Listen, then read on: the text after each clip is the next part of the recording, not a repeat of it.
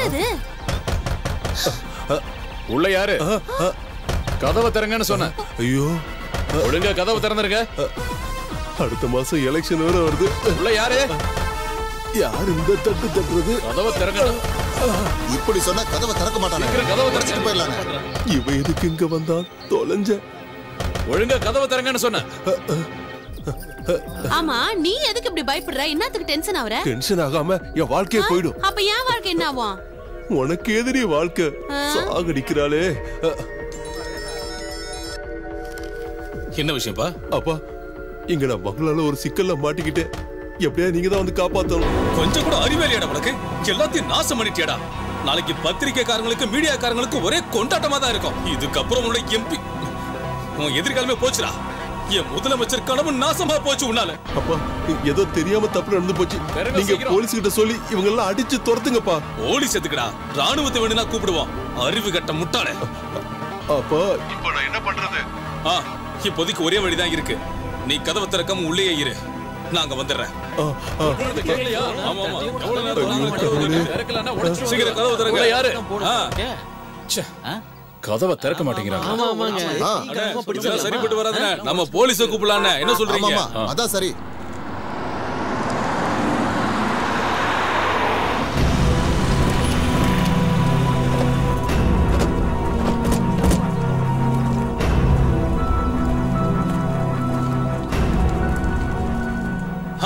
என்னங்க தேவையில்லாம ஒரு கூட்டம்? வீட்டுக்கு ஏதாவது வெள்ளை அடிக்க போறீங்களா? இதுக்கு நீதான் தலைவனா? உள்ள நடக்க கூடாது நடந்துட்டு இருக்கு. விபச்சாரம். அதான். அசிங்கமா பேசாதீங்கடா. உள்ள ஒரு பொம்பளை பிள்ளை இருந்ததுன்னா என்ன வேணாலும் சொல்றதா? எல்லாரும் கொஞ்சம் ஓரமா நில்லுங்க. ஓரமா நில்லுங்க. தள்ளி போங்க, தள்ளி போங்க. பத்திரிகைக்காரங்களும் சேனல்காரங்களும் நான் கூப்பிட்டதுக்காக இங்க வந்திருக்காங்க. மக்களுக்கு முன்னாடி மீடியால இந்த விஷயத்தை சொல்றதுக்காக தான் நான் உங்களை கூப்பிட்டு வந்திருக்கேன். இன்னைக்கு என்னுடைய பையன் மோகனுக்கு கல்யாணம். என்னது கல்யாணமா? இந்த ஆளு என்ன உளறிட்டு இருக்கா? அந்த கல்யாணத்துக்காக தான் நாங்க ரகசியமா இங்க ஒண்ணு கூடி வந்திருக்கோம். ஏன்னா இது ஒரு முற்போக்கு சிந்தனையுள்ள கல்யாணம். ஏன்னா அவன் கல்யாணம் பண்ணிக்க போறது செக்ஸ் ஒர்க்கரான வாசந்தியத்தா. இங்க வந்து காப்பாத்த சொன்னா கழுத்தா இருக்கிறாரே. ரெஜிஸ்டர் சார் உள்ள வாங்க. மோகனே, என் மகனே. மோகனா? என் ஆசை மகன் மோகனே. உன்னதான் கேக்குற. கதவை திறடா.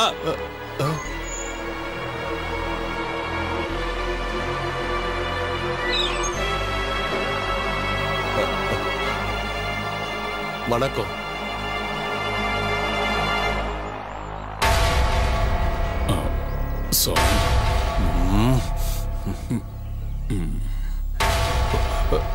அப்பா, முதல் தடவைப்பா. ஒரு அரசியல்வாதி மக்களுக்கு தெரியாம எந்த விஷயமும் செய்ய முடியாதுன்னு இப்ப தெரிஞ்சுக்கிட்டீங்களா? என் அருமை மருமகள் வாசந்தி எங்கே? அப்பா, ஐயா முடி சீருதெல்லாம் செஞ்சுட்டு. வாசந்தி, வாசலுக்கு வா.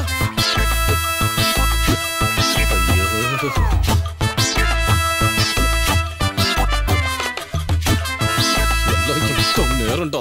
என் வாழ்க்கை அவ்வளவுதான்.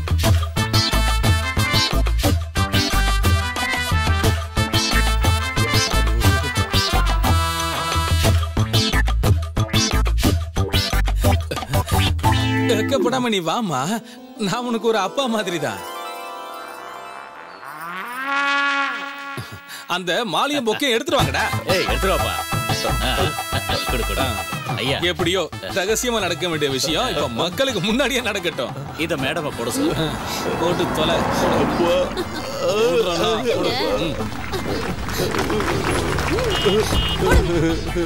சரி, இனி நீங்க ரெண்டு பேர் இதுல கையெடுத்த போடுங்க.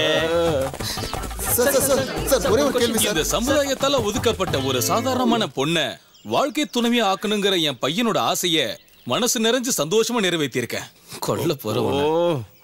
இந்த சந்தோஷமான நேரத்துல நீங்க என்ன சொல்ல போறீங்க சார்? சார், நீங்க அழறீங்களா? ஆனந்த கண்ணீர். என்னோட ஆசை எங்க அப்பா இவ்வளவு சீக்கிரம் நிறைவேற்றுவார் நான் நினைச்சு கூட பார்க்கல. அழக்கூடாது முட்டாளே. கொஞ்சம் கண்ட்ரோல் ஆயிரு. என்ன மோகன் சார் உங்களை கல்யாணம் பண்ணிட்டாரு, இத பத்தி உங்களுடைய ஃபீல் என்ன மேடம்? எல்லாம் ஒரு கனவு மாதிரி கீது. இப்ப கூட இதெல்லாம் உண்மைன்னு என்னால நம்பவே முடியல தெரியுமா? அப்படியே சர்ப்ரைஸா கீது. உண்மையா சொல்லணும்னா 5 ஸ்டார் ஹோட்டல்ல ரூம் போட்டா கூட நான் இவ்வளவு சந்தோஷமா இருந்திருக்க மாட்டேன். இதோட போது நிறுத்திங்க. இதுக்கப்புறம் மத்த சந்திப்புல நாளைக்கு பாத்துக்கலாம். ஓகேவா? பொண்ணு மாப்பிளையும் வரவேற்கிறதுக்கு வீட்டுல சொந்தக்காரங்க ஆசையா காத்துக்கிட்டு இருக்காங்க. வாடா வாடா வாடா. வாயா வாங்க போட்டோக்கு போஸ்ட் கொடுக்கலாம். கொஞ்சம் தள்ளுங்க. எனக்கு கல்யாணம் ஆயிடுச்சு, இடிக்காதீங்க.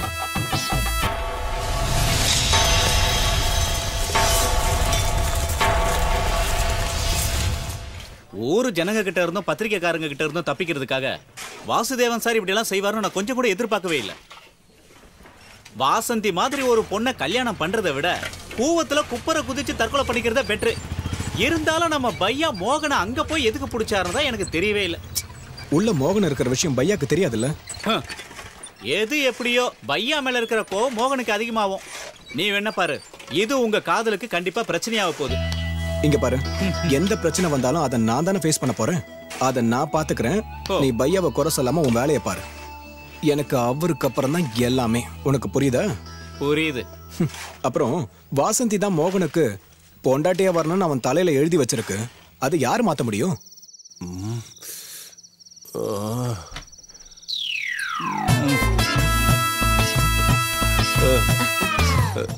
சார் பால். பாலா? சாரி மாமா, பால். அத அப்படி வை. பதிவர்த்த பால் எடுத்து வந்திருக்கா. ஒரு நிமிஷம். ஹலோ. ஐயோ, அதெல்லாம் நான் விட்டுட்டேங்க. எனக்கு கல்யாணம் ஆயிடுச்சுங்க.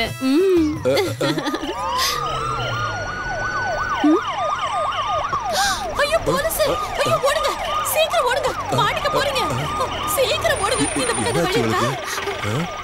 ஐயோ, நான் எதுக்கு இப்படி பயப்படுறேன்? அது பழக்க தோஷத்துல அப்படியே ஓடி. வணக்கம். எங்க உன் பையன் அந்த தைரியம்? உள்ள இருக்கா, வாங்க. மாமா, இன்னைக்கு டிவில நம்மள பத்தி தான் பேச்சு. இதுக்கு முன்னாடி என் படம் இன்டர்நெட்ல எல்லாம் வந்திருக்கு. டிவில இப்பதான் ஃபர்ஸ்ட் டைம் வரேன். ஒண்ணு வந்து கவனிச்சுக்கிறோம். என்ன இருந்தாலும் இப்படி கூப்பிடுறான். ஃபர்ஸ்ட் நைட் கூட நடக்க விடாம. நல்ல அப்ப நல்ல புள்ள. எங்கடா இருக்க? வர்றேன்ப்பா. சீக்கிரம் வாடா, மினிஸ்டர் உன்னை பார்க்க வந்திருக்காரு. வாங்க. வாழ்த்துக்கள்ப்பா. ரொம்ப தைரியமான முடிவை தான் நீ எடுத்திருக்க. இப்ப இதுக்காக நேர்ல வாழ்த்து சொல்றதுக்காகத்தான் நான் இப்ப இங்க வந்திருக்கேன். நம்ம கட்சியில இருக்கிற இளைஞர்களுக்கு மத்தியில உனக்கு ஒரு நல்ல பேர் கிடைச்சிருக்கு. அடுத்த பார்லிமெண்ட் எலெக்ஷன்ல உனக்கு நிச்சயமா ஒரு சீட்டு தரேன். ஆமா, எங்க உன் புது பொண்ணு? கூப்பிடு. கூப்பிடுற? என்ன புது மாப்பிள்ள வெக்கப்படுற? கூப்பிடு. அவர் பேர் என்னையா? மொபைல் வாசந்தி, பஸ் ஸ்டாண்ட் வாசந்தின்னு கூட கூப்பிடுவாங்க. உன் வாயை மூடுறியா? மகளே வாசந்தி, வாசந்தி.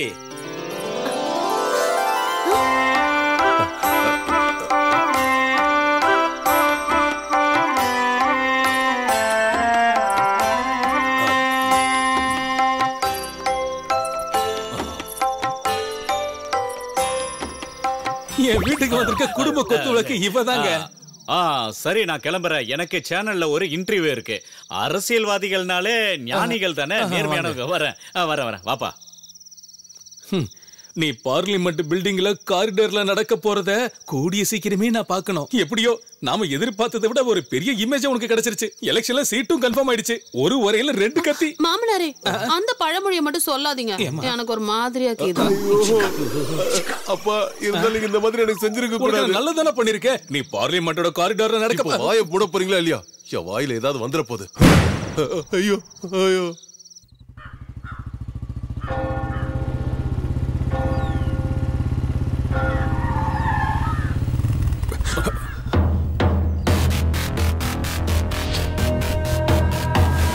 ரொம்ப சந்தோஷமா இருக்கல்ல?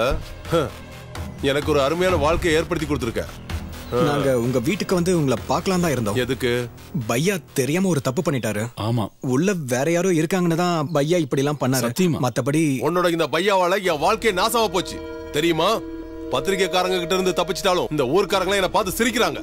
நான் காலேஜ் படிக்கிற காலத்துல இருந்து கஷ்டப்பட்டு போராடி ஒவ்வொரு படியா ஏறிதான் இந்த இடத்த பிடிச்சிருக்கேன். சும்மா எதுவும் கிடைக்கல. அந்த பேரை தான் இப்ப நீங்க அசிங்கப்படுத்திருக்கீங்க. Sorry sir. இனிமே நீங்க எந்த பொண்ணை கூட்டிட்டு வந்தாலும் நான் எதுவும் பண்ண மாட்டேன். ஆனா கல்யாணம் தான் முடிஞ்சு போச்சுல, இனி கொஞ்சம் கம்மி பண்ணுங்க. இவனை கூட்டிட்டு சுத்துறதுக்கு நீ தான் அவஸ்தைப்பட போற.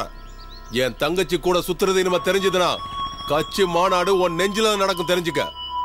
நாம நினைச்ச வாழ்க்கை நமக்கு கிடைக்கலனா அதோட வழி உனக்கும் தெரியணும். உனக்கு வலிச்சாதான் இவன் துடிப்பான்.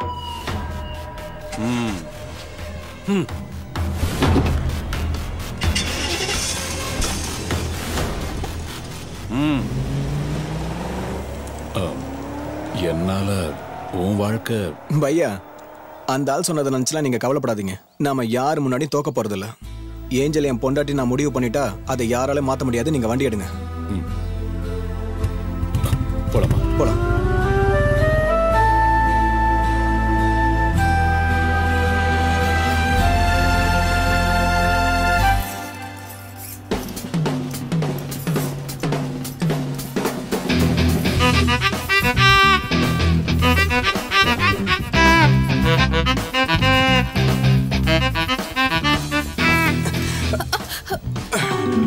என்ன நீங்க? நான் பயந்து போயிட்டேன். ஏய், பயப்படலாம் வேண்டாம். வாழ்க்கையில முதல் முறையா வேலை செய்யறேன், அதுவும் உன்னை பாக்குறதுக்காக மட்டும்தான். இந்த அபார்ட்மெண்ட்ஸ் ஃபுல்லா பெயிண்ட் அடிக்கிற கான்ட்ராக்ட் நான் தான் எடுத்திருக்கேன். ஒழுங்கா சைட் அடிக்கணும், இல்ல முகத்துல பெயிண்ட பூசிடுவேன். புரியுதா? ஐயோ, மெதுவா பேசுங்க. ஆன்ட்டி பக்கத்துல தான் இருக்காங்க. நான் பார்க்க கூடாதுன்றதுக்காக தானே உன் ஆன்ட்டி உன் கூட வச்சிருக்காங்க. இந்த உலகத்துல உன்னை எங்க கொண்டு போய் தங்க வச்சாலும் ஸ்பைடர்மேன் மாதிரி உன் முன்னாடி வந்து நிப்பேன். எங்கம்மா இருக்க? இந்தாம்மா. ஏன் ஒரு மாதிரியா இருக்க? ஒண்ணும் இல்ல ஆன்ட்டி. ஆஹா, நல்ல ஆன்ட்டி. கெஸ்ட் வந்ததும் ஜூஸ் கொடுக்கறாங்க பாரு.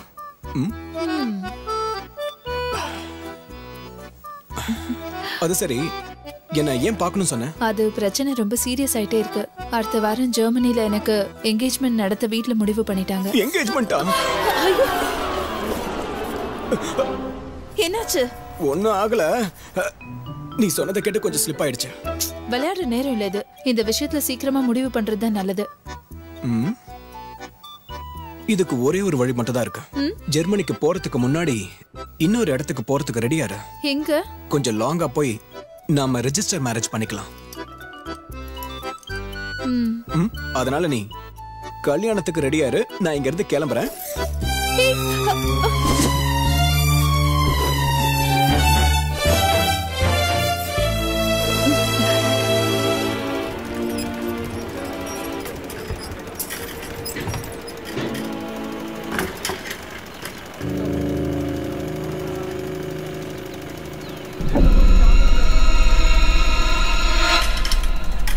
பையா,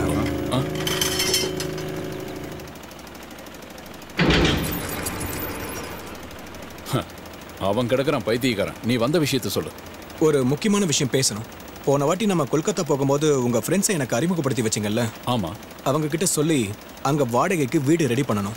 அது மட்டும் இல்லாம அங்க கொஞ்ச நாள் தங்கி இருக்கிற மாதிரி எவிடன்ஸை கிரியேட் பண்ணணும். எவிடன்ஸ் எதுக்காக? நான் ஏஞ்சலை ரெஜிஸ்டர் மேரேஜ் பண்ணிக்கிறதுக்கு இந்த எவிடன்ஸ் எல்லாம் தேவைப்படுது. அவ குடும்பத்துல எல்லாரும் ஸ்ட்ரிக்டா இருக்காங்க.